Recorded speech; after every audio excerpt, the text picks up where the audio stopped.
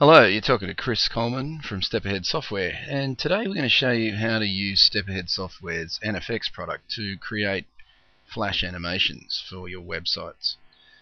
Now, Flash has typically been a very hard to master tool. Some very complicated concepts in the products, in the typical products that you use to create Flash animations. AnFX changes all that. It puts the power of animations into the hands of the average person, and we're going to show you how right now. Okay, we've just started up AnFX. Here it is. You can see it's got typical toolbars. It's got a stage area, it's got scene management, and it's got a script editing panel here. Basically, it follows the traditional movie analogy. You have a stage, and on the stage you can place various actors, and up here is all the choices of actors that we can choose. Let's grab some text. We've got a text actor now, and we can right click that, change its contents, and say Eagles Rock. It's my favourite rugby league football team, the Manly Seagulls, who just won the premiership coincidentally last night. So, Eagles Rock is the text we just changed. You can change colours. Let's give it a nice maroon colour. Where's some maroon? That maroon? No. I don't know, let's just pretend that's maroon. Yeah, that looks pretty maroony. Okay, Eagles Rock. Now, right from the start, we can have a look and see what that animation is going to look like. It doesn't do anything yet except display a bit of text, so it's not technically animated. But anyway, if we press this Swift button up here, it will generate the Swift file for us, and we can see it. We'll save our design first.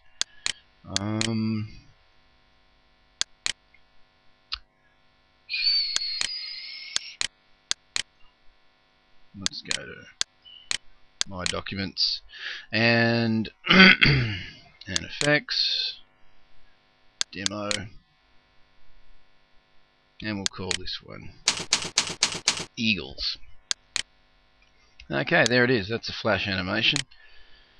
Now, there's a little player that comes with AnFX that you can quickly see your animations in, or you can choose to preview them in a browser if you wish.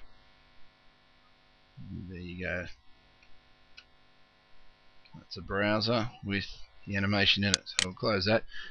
During development, you often find that it's much quicker and much easier to preview in the actual inbuilt previewer in the AnFX tool. Alright, so as you saw, that animation isn't really animating anything. It's not really doing anything, is it? So the next step is to actually make it do something. Now, let's say we start with Eagle Rock being off the screen.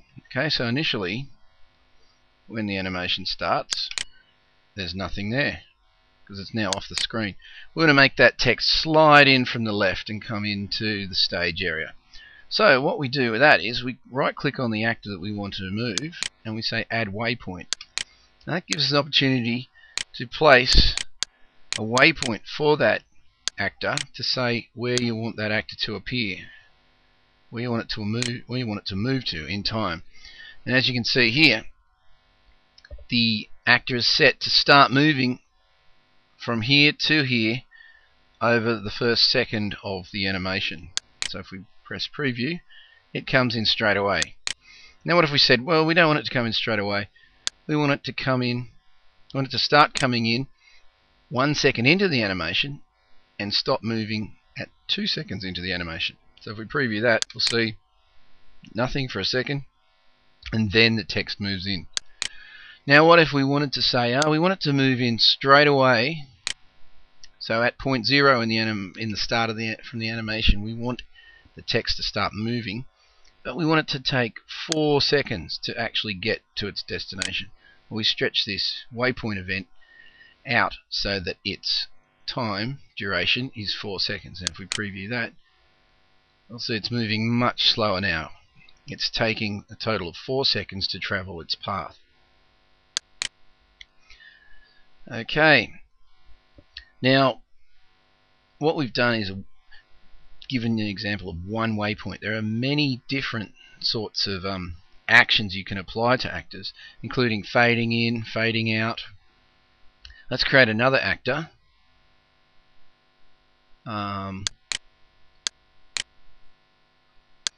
Change the contents of that to say premieres 2008. So let's preview that. Okay, that text is there from the beginning. And Eagles Rock is coming in 4 seconds again. Right, now we don't typically want text to just magically be instantly there at the start of a scene. Good design says that you fade things in or you slide them in. You just sort of present them gradually to the user. So what we're going to do here is set the initial intensity of this text to 0. It means you can't see it. And previewing doesn't reveal anything. The intensity is 0, in other words, it's invisible. So we need a way to make that visible. And what we do there is that we select the actor, and then up in the event manager we add a change of intensity. So just like the waypoint, it has a start and an end time, and we can tell it what to do in the properties. So the final value we want to be 100%. Currently the intensity is at 0%. We want to set it to 100%. So that's what will happen on the between 1 second and 2 seconds into the animation. So let's preview that. And you see it fade in there. Okay. Now you can change the profile which it fades in with. You can have linear fading in. You can have a whole lot of different types of graduation of the fade in. Parabolic fade in, exponential fade in. Let's try some exponential fade in. Starts off nice and slow and then comes to a quick finish. Okay, we can also add actions like rotation. So it's not just good enough that we want to fade in, we want to give it a bit of zing. So let's change the rotation. Let's say we do a full 360 rotation after it is completely faded in. Let's see what that's going to look like. Aha, there we go. Now this is all pretty simple stuff. It's not rocket science. Anyone with any basic skills can now become a Flash animation creator. You don't really need to buy expensive books, buy expensive programs, spend months or years learning the skills. AnFX makes it all extremely easy. Now what we've done with text we can easily do with shapes and images. We can have filled shapes of any arbitrary nature. Got all the usual ability to add curves.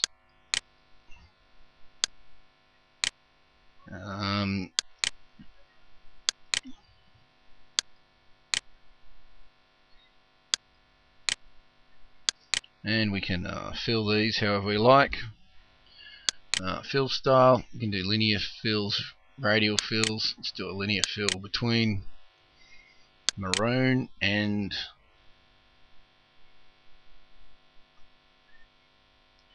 yellow. Let's see what that looks like. Sorry, maroon and yellow. And there we go. Let's have a look what that looks like. Okay, basically, yeah. You can do any shape you want with these, any colour. Now there's a number of different ways you can set up each individual scene, and the scene manager helps you do that. You can click edit and specify foreground, background layers. Tell it that the scene never ends. Normally, by default, a scene will repeat after 10 seconds. You can play a finite number of times. At the end of a scene, you can specify that it goes to a particular URL or that it goes to another scene indeed. It's just very, very powerful, and we'll explore some more of these features in other movies that we'll create to demonstrate AnFX. So thank you for your time today, and please keep an eye out for future videos. Thank you.